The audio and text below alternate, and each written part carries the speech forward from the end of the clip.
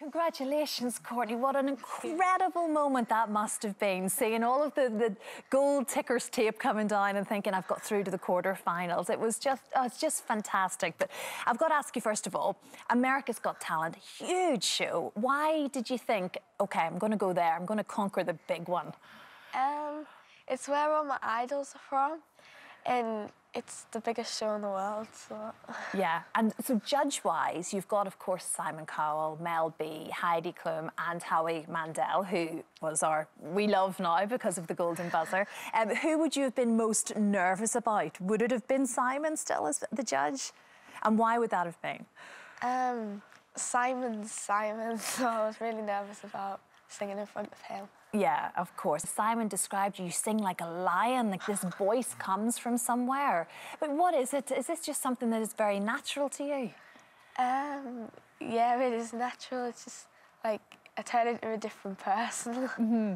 Yeah, no, of course. Well, Howie said that your voice almost comes from a different era.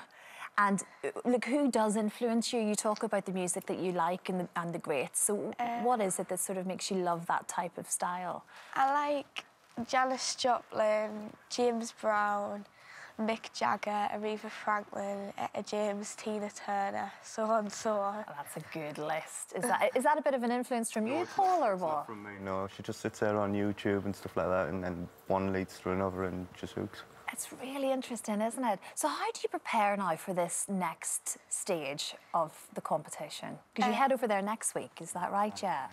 I've been practising every day and I've been going for runs for like my energy levels. Oh, really? OK. And what do you do voice-wise? Does that just sort of come naturally when you're up there? Yeah. A little bit, yeah. I don't think you have to even think about it. You've got a lot of celebrity fans as well. Tell us about one that really got you very excited. Paloma Faith tweeted me. And what did she say? That she died and that she really liked me. To be precise, she loves you, Courtney, is what she said. Which is very nice, isn't it, Paul? You must feel, and your entire family must feel incredibly proud of her. This is such a huge thing to take on off her own back.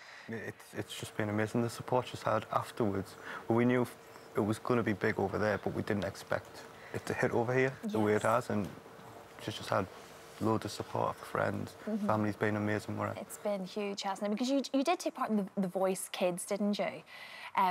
Which I suppose is maybe a little bit of experience in being within the studio, but to go to America to do this, I mean, I've spent time over there. It's one of the biggest shows still that you get on the telly.